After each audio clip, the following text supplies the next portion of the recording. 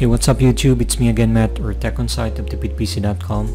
I'll show you a quick video on how to use USB OTG on a Nexus 7 2013.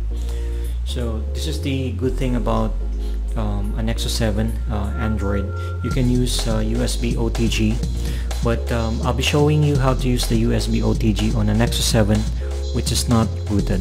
So we'll be needing the unit itself, the Nexus 7. We can use a USB OTG cable and the USB dongle. So so let's open up. So this is the KitKat version, KitKat model operating system. Okay, so version 4.4. Now, if the Nexus 7 is not rooted, we'll be needing an application which is called Nexus Media Importer.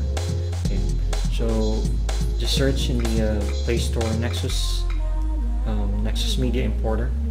So this media importer is around $3 and $3.99. So it's just cheap.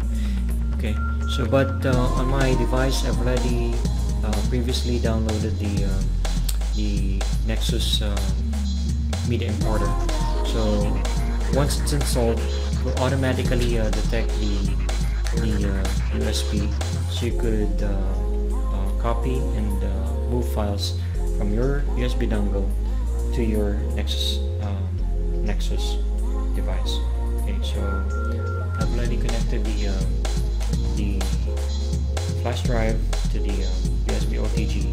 So the first prompt that you would see is allow app Nexus Media Importer to access the USB device, which we have to click OK in order to detect the USB.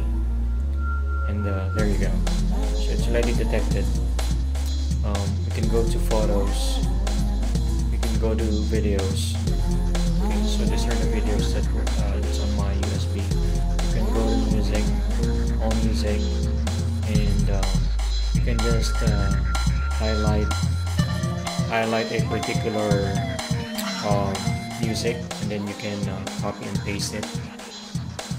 Okay, so it would say copy one file to storage emulated music folder. If you click OK, it will copy it. So I think that's about it.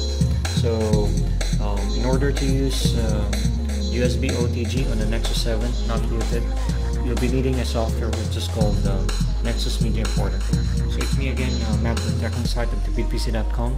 Don't forget to subscribe to my YouTube channel. Thank you. Bye-bye.